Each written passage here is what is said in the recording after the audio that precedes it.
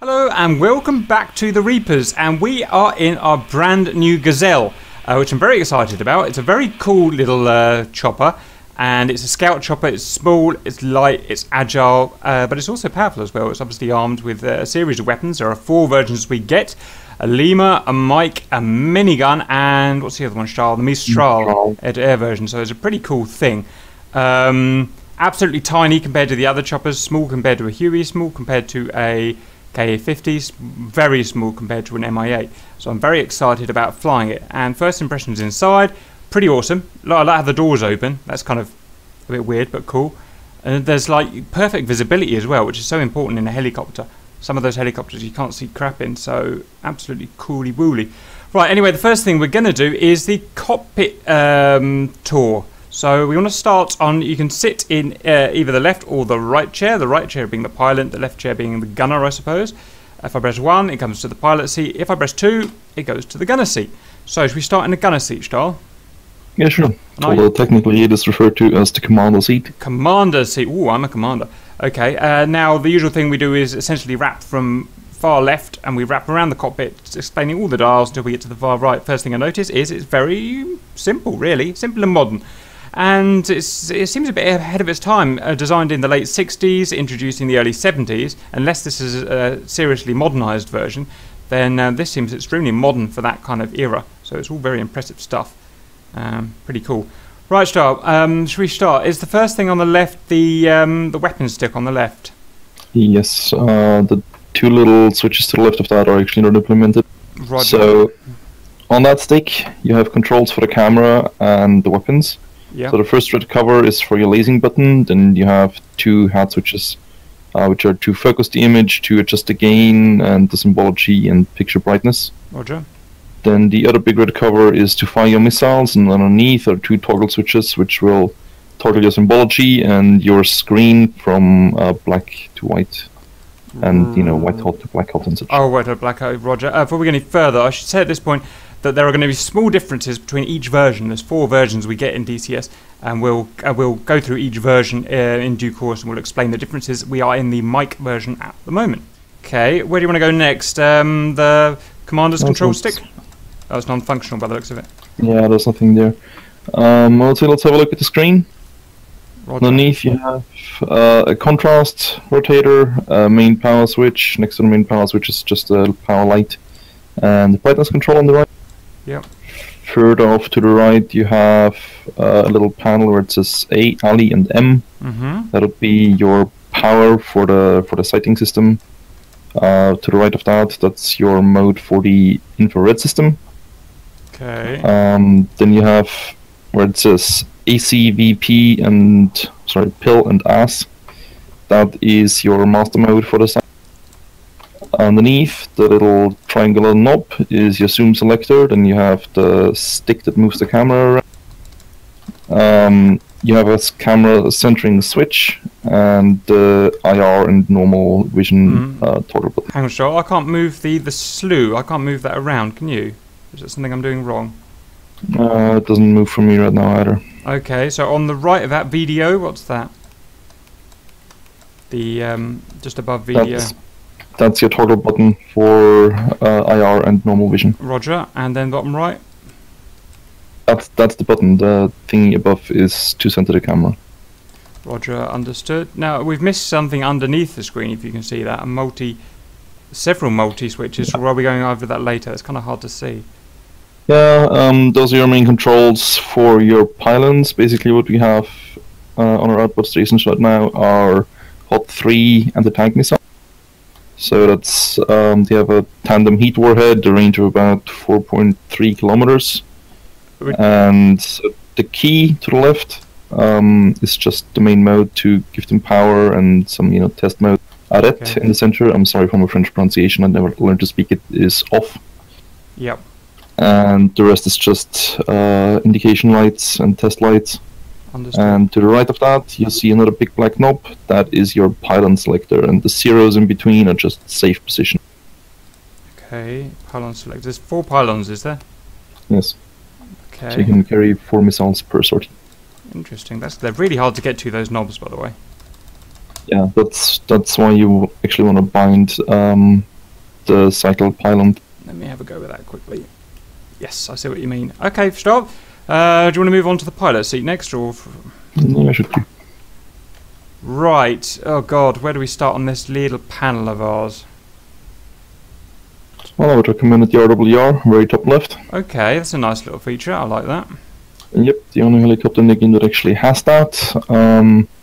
It's pretty straightforward, you know, whatever is closest to you is the highest priority target.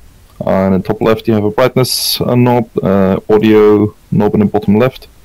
And then at bottom right there's an on-off and croc switch. The croc function is, as far as I understand, basically an ELINT function, where it remembers where it's been painted by what kind of radar, so you can draw a radar map afterwards. How advanced. But it is not implemented, and neither are the page and marker buttons. Roger, understood. Right, do you want to go down? There's a blank box there, and then a test. What's test? Yeah, it's the autopilot test, if you mean the big yellow cover. Roger.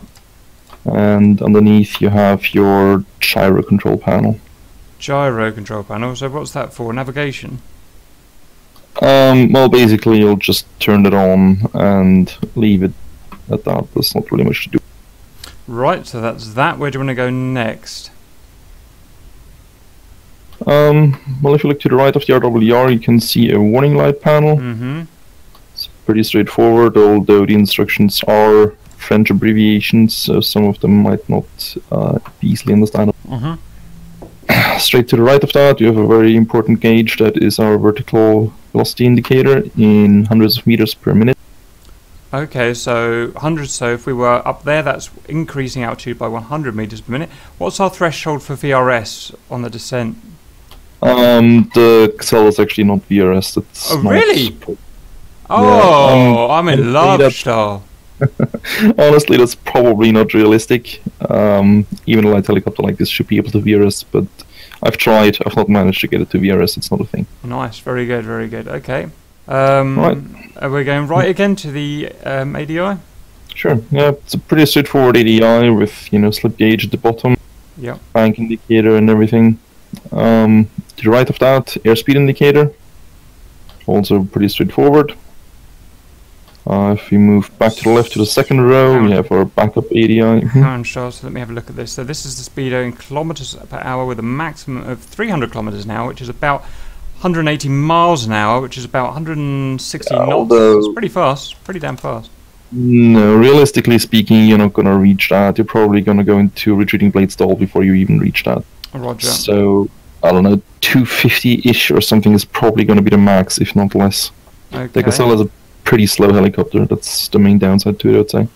Okay, we've got the uncaged button and set button here for the main artificial horizon. We've got backup artificial horizon here with what appears to be a standby option. Yep, the same unlock set.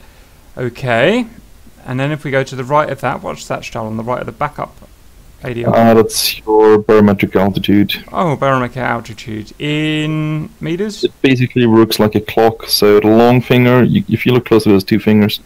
The short finger would be kilometers, the long finger is hundreds of meters. We've got a QFE here. Let's have a look. Or is it? Hang on, just let me try. It's bottom left of it. There's a black knob. Yep. So we can set our QFE there. As standard, it's set to the base that we start at, so that's fine. Right. Where do you want to go now, Stahl? HSI or? Yeah, sure. To the right of that, you have your HSI with two needles. So the big needle, the hollow one, would be for your nadir, which is your main navigation system. The thin one is for your ADF. On the top right of it, you do have a distance gauge as well, which helps. Right, so the thin one is for the ADF, automatic direction finding. The thick one you're saying is for the main navigation. So it's not a course line then. No, you don't really need a course line. I mean, it helps to have one, but it's not a necessity. Okay, right. So that's something to learn. Obviously, got the 12 o'clock position here, and it's obviously a 360 degree distance here to the next point of interest. Waypoints. That's probably going to be, but we'll see that in the navigation tutorial. Okay, that's fine. Lovely HSI. What have we got on the right of that? I can't. Rotor speed. So that's the torque gauge. Whenever you reach 95% torque, you will get a little warning light that starts blinking at the bottom of it. Yep. And when you actually reach 100%, you do need to... First of all, it will go solid red light. And you will have to lower your collective, otherwise you will break the engine within 10 to 15 seconds. Roger. When you enter that area, you will also get a different warning light that's at the very top right of your dash, says alarme. Roger. Okay, so that's something I've got to look out for in the Gazelle. Is that just pushing the collective too high that will do that? For the most part, yes. Also, if you pull G's, that can alter the torque to an extent. Roger. Okay, so right. Do you want to bounce back to left under the backup HDI? So that would be your lighting panel. You have your position lights on the left, Yep. Your anti-collision beacon to the right. So the formation light, sorry, the nav lights actually, that is. If you put the switch down, it's fixed, it constantly lights up. The CLI position would be blinking. For the anti-collision light, if you put it to normal, it will just light up at full brightness, and at is attenuated. So you can then use the knob next to it to set the brightness. Yep. Roger. Underneath you have console lights. They're both turned on with the one switch in the center, and you can set the brightness separately. Yeah, like good. the main and the center dashboard. We'll have a play with that once we get the let's get the battery on standby for a second. Right, let's go right. Looks like radio altimeter, so that's a useful thing, and it goes up to 500 meters by the looks of things. A bit above that. So you do have your on-off switch at the bottom left. You just roll that, and at the top right, you have a different thing you can turn. That will move the little triangular caret at the bottom. Yeah, got it. Which is just altitude 1. Yep. Right. Okay. Gotcha. Yep. That's a useful feature. Right. Where do you want to go now? Down to these switches? Yeah, sure. So the first one's not actually implemented, but I believe that would be the wiper for the co-pilot. The second one is also not implemented. The third is pitot power. Then you have your hydraulics test. The next is your master arm, actually, so that's important to memorize. Yep. Right, master arm is underneath radio altimeter. Roger. Right, temperature gauge. What's that? That is exhaust temperature. So it's in the hundreds of degrees, I guess. Yes. Okay. No, actually, sorry, that's not excess temperature. Excess temperature is at the bottom. So that's oil temperature then, I guess. Oil temperature. Roger. Understood. The gauge, next gauge on the right is something Q comb. Yeah, the fuel gauge. Oh, fuel gauge. In tens of liters, so you can have 450 odd liters. Okay, we've got the battery voltage there. Okay, then we've got some more switches we can go through. Yep. Well, actually, I think we missed two things above. Whoopsie. The one single switch is your pilot windshield wiper. Does that work? It does, yeah. You have two different speed settings for that as well. And to the right of that, you do have a selector knob for the main artificial horizon, where it takes from where it takes the navigation information. Yeah. So this would be actually your camera. VHF is your ADF, and DOP is your nadir. Cool. Okay, that's an additional useful thing, as long as you have that on DOP, your ADI, the course and glide slope lines will actually show you basically hover line. So as long as it's centered, you're hovering. If you try to get into a hover, you can just chase down the lines, basically. Okay, we should do that in the navigation. Right, where do you want to jump to next, Stars? We've already been over this one on the left here, which is a hot missile control. So this controls the pylons, as we've talked about.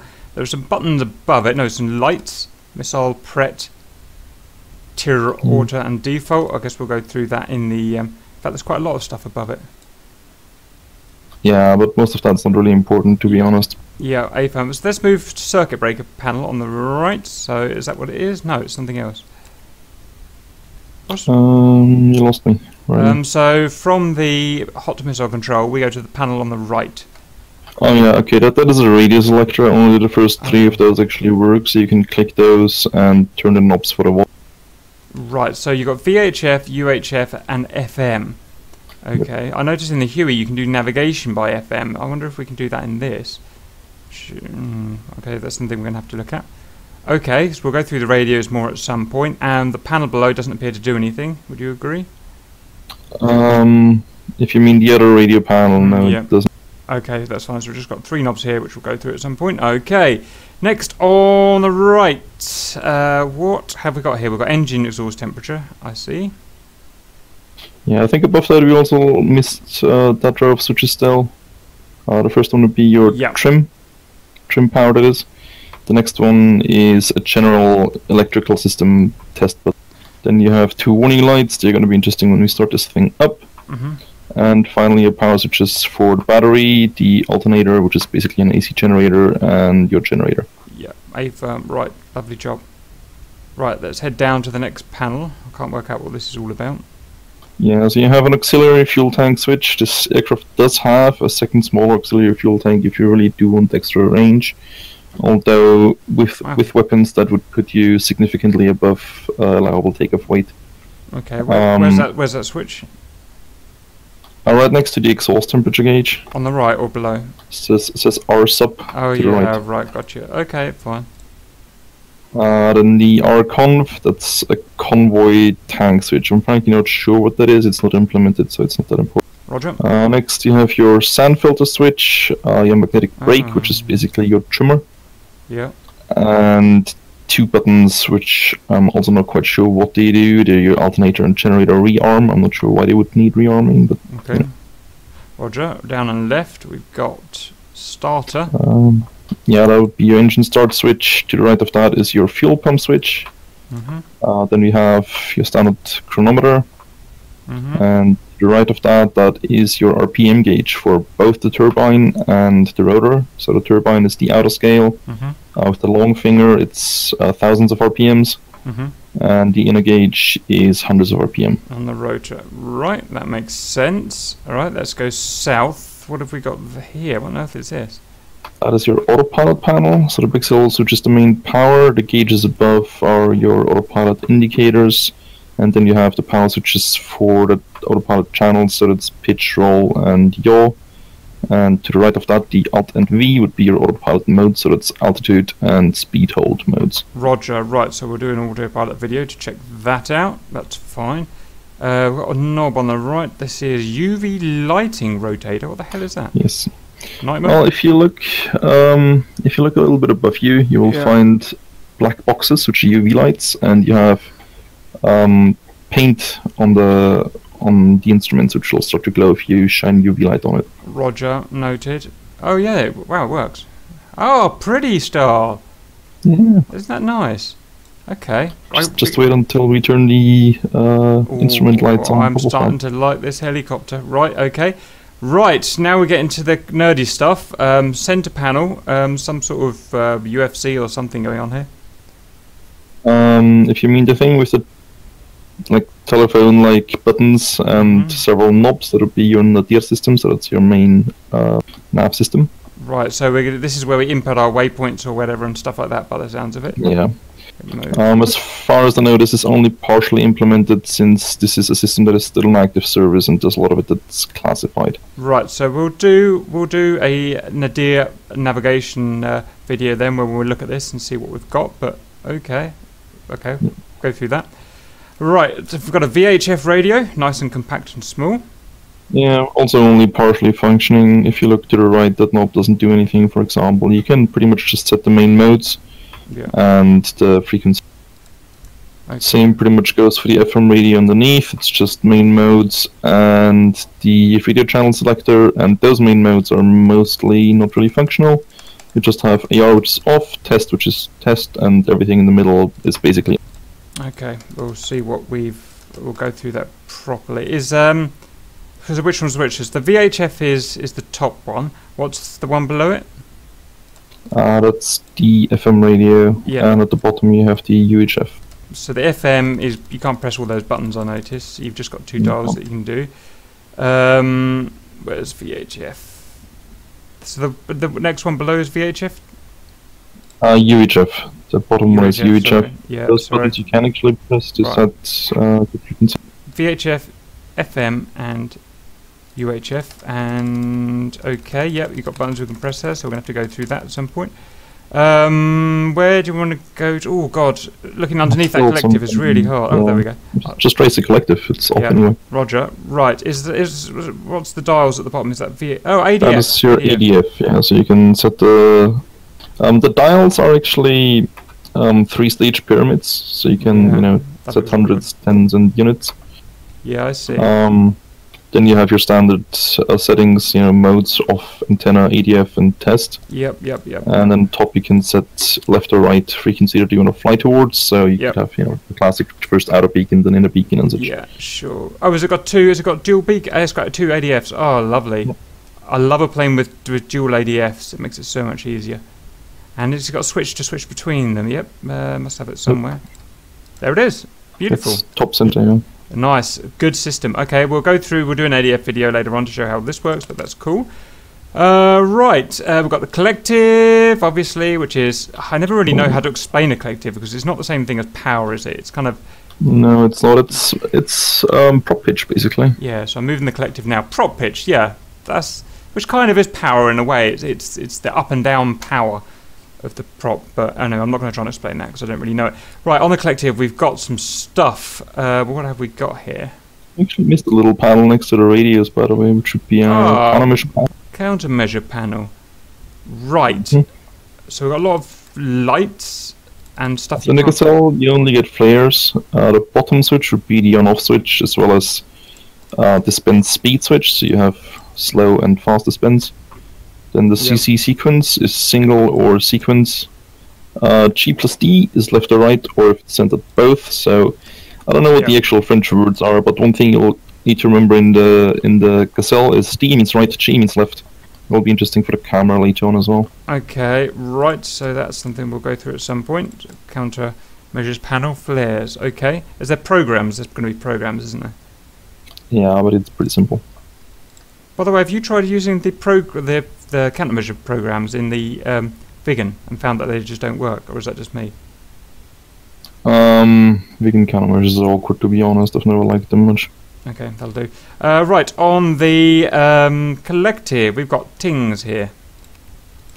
Yes, on the left. So that would be your landing light mode. So that is off again. Vario is Vario mode. I'm not 100% sure what that's supposed to be. And the top one is on. Okay. So from what I've seen, both top ones are just on. What exactly the difference is, I'm not sure. Roger. And we've got a non-functional red one there.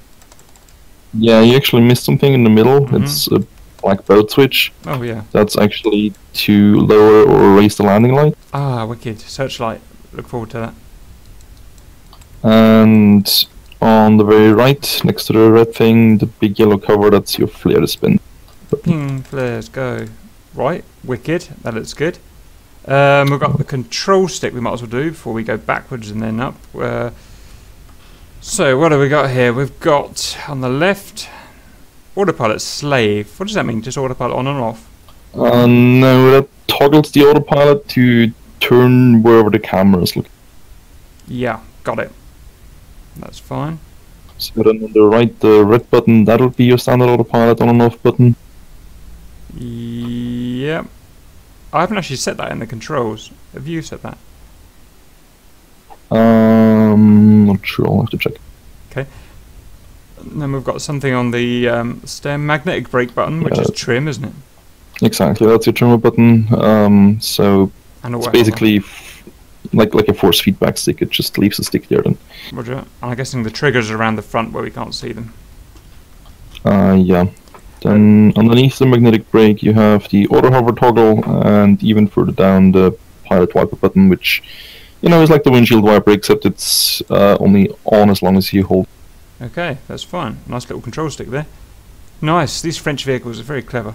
Right, behind the collective, we've got something that's going to be almost impossible for me and my weird track to get to. It's also not really implemented. That'll be your IFF panel. Okay, that's not implemented. That's fine. Right, so now I'm going to go up. And where is the first configurable bits? What have we got here, Star? We've got a lever on the right that doesn't work. I can't move that. We've got a lever on the left saying vol that does do something, I think. Okay, what are you looking at? Okay, so So the levers to your left, there's 3 of them. The black and yellow one is actually not implemented. That'll be a fuel cutoff lever. Roger. The just yellow one is your fuel flow lever, and the really long red one that hangs down to basically next to your shoulders is your rotor brake. Auto brake. What does an auto brake do? Rotor brake, not auto. Okay, what does that do then? Well, it holds your rotor in place so it doesn't, swing while you're on the ground or something like that, or turn. Right. Now I can't actually press it. I'm pressing it, but it doesn't do anything. Oh, no, yes, you it don't does. press it. Yeah, I see. You I'll need to move it. drag it. I'm dragging it. Dragging it. But basically, just imagine it like an e-brake in a car or something. Love a good e-brake. Right. Okay. Okay. Very good. Very good. Very good. Now we're going to go back and up. And we've got a knob. That's probably your formation lights knob that you're looking at, Uh-huh. and on and off switch behind that. Yep. And then there appears You to do- be. Yes. You do also have a floodlight slightly further to the back. It's the big cylindrical thing. Oh At yeah. the very back of that, you have a knob that you can turn, which turns it on and sets the intensity, and also you have a normal or attenuated mode switch somewhere behind it. It's kind of hard to see. Okay. Very cool. Nice little chopper so far. Anything that we've missed, Dar? Just minor things. I mean, in the center to the front, you have your magnetic compass in case the other one fails. Oh. Yep.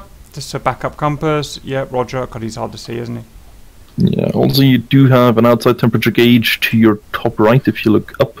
Oh, hello. Outside temperature is 20 degrees Celsius. That's not bad. That's not bad at all.